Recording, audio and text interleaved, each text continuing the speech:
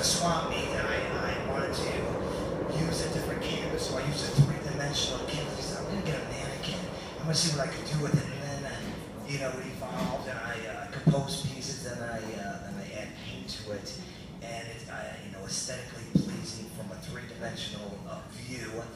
And they all have names and code names and meanings behind them, and I've created this whole army.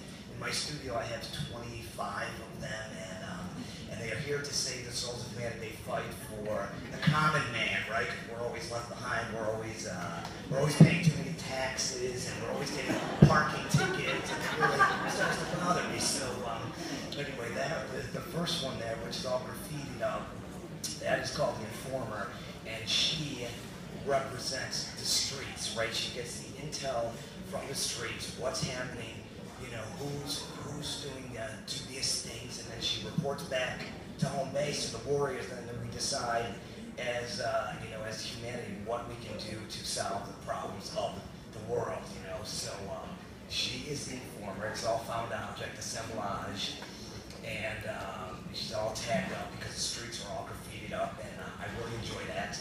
And the next one is called, what is it called again now? The Proclaimer. The Proclaimer. It had a different name, but we changed it today.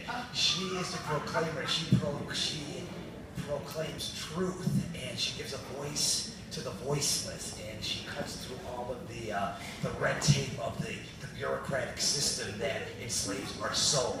But she's also very light and very 60s. I try to make each one different and unique, and they all do shit. They are all, even though they are very political, they should be beautiful, and they also are fun to look at. So there you go. Thank you very much.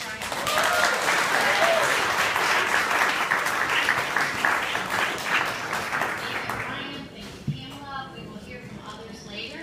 But in the meantime, we would love for you to turn off go the ahead video and now. spend some money.